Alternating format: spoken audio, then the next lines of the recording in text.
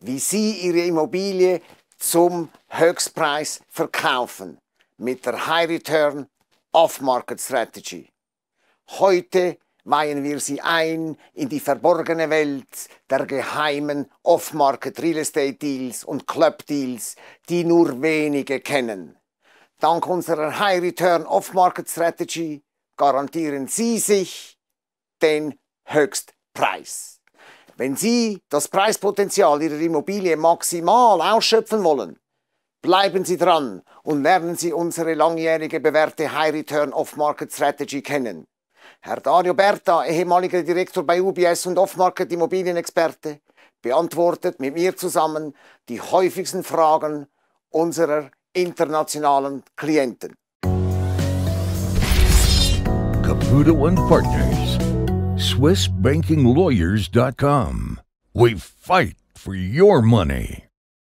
Welche Kosten muss ich rechnen, wenn ich eine Off-Market-Immobilie kaufe oder wenn ich eine Off-Market-Immobilie verkaufe? Also die Kosten seitens des Verkäufers, die er hat, und Kosten seitens des Käufers. Also welche Kosten hat der Käufer, wenn er eine Immobilie verkauft? Externe Kosten.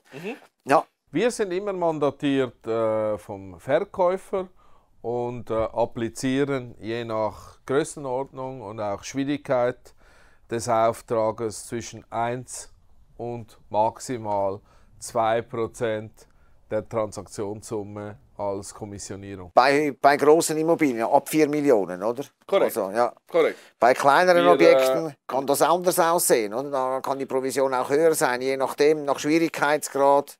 Also was ist so der Range der Provisionen, damit wir hier eine Antwort. Unser Rahmen ist wie gesagt 1 bis 2%. Es gibt durchaus Teilnehmer, die eine höhere Provisionierung nehmen. Vor allem im Tessin. Im Tessin ist es zum Beispiel so, dass Provisionen von 5% an der Tagesordnung sind. Absolut. Oder Immobilien im Ausland können natürlich sehr teurer sein. Oder Spezialobjekte oder Trophy Assets, da kann absolut wesentlich höher sein, wobei wir bevorzugen uns immer im Rahmen zwischen eher tendenziell 1% und bei eher kleineren, schwierigen Objekten können wir auch zum Teil 2% applizieren. Ja. Mit dem Aufkommen des Internets haben sich eben auch Risiken herauskristallisiert beim Immobilienverkauf. Was sind die Risiken, wenn man Immobilien im Internet anbietet? Was kann da passieren, wenn man beispielsweise eine Immobilie, eine Gewerbeimmobilie beispielsweise im Internet anbietet, die man ohne weiteres eben auch an ausländische Investoren anbieten könnte, über unsere Kanäle Off-Market.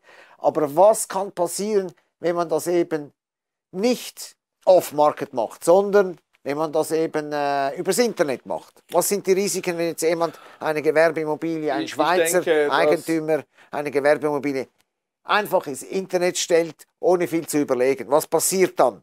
Ich denke, dass ein großer Teil der potenziellen Käufer wegfällt, man sich selber ein Eigentor schießt, nämlich dass vor allem eben, wie gesagt, die Family Offices oder auch Multifamily Offices oder das können auch institutionelle sein, gar kein Interesse bekunden. Also abblockiert. Man ist quasi schon, also man hat mit diesem Verhalten hat man bereits sich die Option verbarrikadiert, hat man sich den Zugang zu Family Offices und Multifamily Offices verbarrikadiert. Kann man das sagen mit dem Internet? Man schneidet 60 bis 70% der potenziellen Kunden bereits von Anfang an weg. Sehr interessant. 60 bis 70% der potenzieller Kaufkandidaten sind durch das Internet tot. Also kommen nicht mehr in Betracht. Man verbaut sich den Markt. Bei solchen Immobilien. Sehr interessant. Absolut. Ist das eine Schätzung oder ist das eher ein Erfahrungswert? Das ist ein Erfahrungswert, weil wir seit vielen Jahren im Immobilienbereich tätig sind und das wäre statistisch auch sehr, sehr schwierig genau zu erläutern, aber ich denke, das wird in diesem Rahmen sein, weil derzeit die Transaktionen vornehmlich vorgenommen werden durch große Institutionelle und eben diese Family Offices Die letzten 3 Quartale vielleicht in der Schweiz wurden für 7,5 Milliarden Schweizer Franken Immobilien gekauft und verkauft. Und ich denke doch, dass 60-70% dieses Marktes von den institutionellen und Family Offices abgedeckt werden. Wahnsinnig, wahnsinnig. Dario, du warst für viele Jahre bei UBS, du warst Direktor bei UBS und hast bereits bei UBS vor vielen Jahren Immobilien verkauft.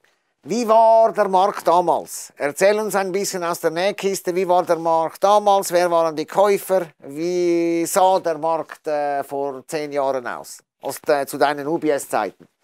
Ja, der Markt hat sich natürlich verändert, indem die Transaktionsvolumen wesentlich höher sind heute. Es wird mehr gekauft und verkauft als noch vor 10, 15 Jahren.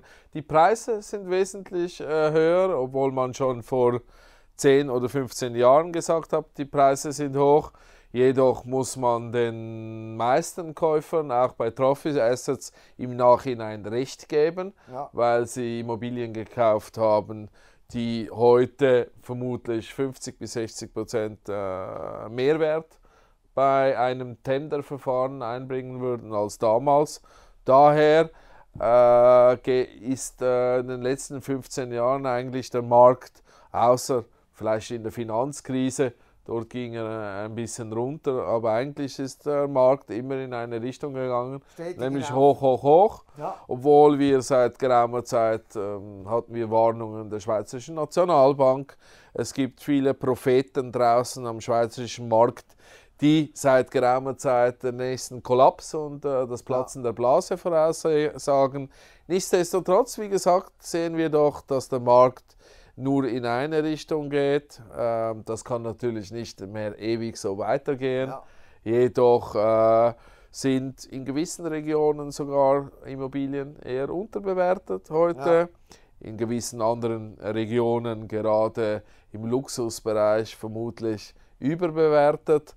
Was natürlich dazu führen kann, wenn wir eine Krise haben, eine Finanzkrise oder einen kleinen Börsencrash, dann leiden natürlich vornehmlich die teuren Mietwohnungen, die teuren Kaufobjekte, gerade hier in unserer Region an der Goldküste, aber auch vielleicht auf der anderen Seeseite, werden sicher einige kleine Erdbeben stattfinden, wenn die Börse kollabieren wird oder wir eine Immobilienkrise haben. Jedoch muss ich sagen, erstaunlich stabil in den letzten 15 Jahren, seitdem ich den Markt beobachte. Sogar sehr, sehr stabil. Sehr schön, sehr schön. Und wie steht es mit Schwarzgeld? Wie war das früher mit Schwarzgeld? Bei Immobilientransaktionen, die Rolle von Schwarzgeld vor 15 Jahren und die Rolle des Schwarzgeldes heute. Gibt es heute überhaupt noch Schwarzgeld in Immobilientransaktionen? Wie schaut es heute aus? Und vor allem, wie sah es früher aus? Früher, man muss wissen, dass in der Schweiz über 30% aller Assets, internationalen Assets hier in der Schweiz verwaltet werden. Davon waren vor allem früher viele Assets eben nicht deklariert, also sogenannte Non-Tax-Compliant Assets. Und mit diesem Geld, mit diesem Schwarzgeld, das wurde natürlich früher, vor allem früher, viel in Immobilien gepumpt. Wie war das damals? Dario, kannst du uns ein paar Anekdoten erzählen mit Bargeldgeschichten, mit Immobilientransaktionen? Früher war es gang und gäbe, dass bei einer Immobilientransaktion ein Teil in Cash lief und der Verkaufspreis dann reduziert wurde. Also nicht mehr übereinstimmen, der effektive Verkaufspreis stimmte nicht mehr mit dem beurkundeten Preis überein. Heute sehen wir das nicht mehr. Endgültig, heute ist fertig, endgültig mit Schwarzgeld. Das kann man sagen, kategorisch. Also, wenn jemand mit Schwarzgeld kommt, die Schweiz mag noch so kritisiert werden, hier läuft nichts mehr mit Schwarzgeld. Kann man das so sagen? Absolut, gebe ich dir recht.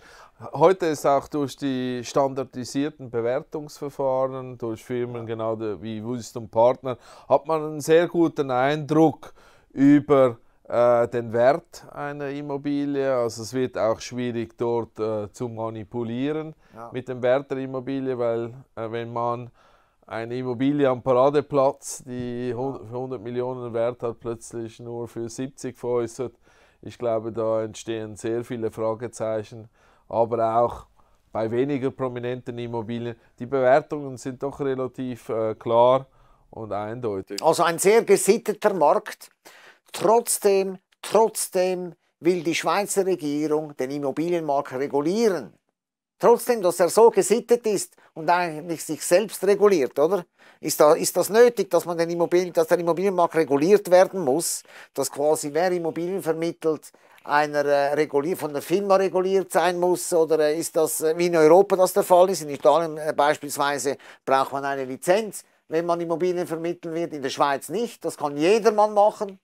Allerdings für Anfänger ist das natürlich ein schwieriges Terrain, vor allem wenn man mit Off-Market Immobilien betätigen will. Kann so jemand, der Interesse hat, in den Off-Market Immobilien als also als Vermittler tätig zu sein, kann er einfach so in den Off-Market einsteigen? Ist das möglich? Absolut. Ihm werden vermutlich die Kontakte und das richtige Netzwerk fehlen und auch die richtigen Prozesse und Abwicklungen. Da wird jemand, der ein Laie ist, absolut überfordert sein natürlich. Man muss da schon eine gewisse Erfahrung und auch sich die Sporen abverdienen.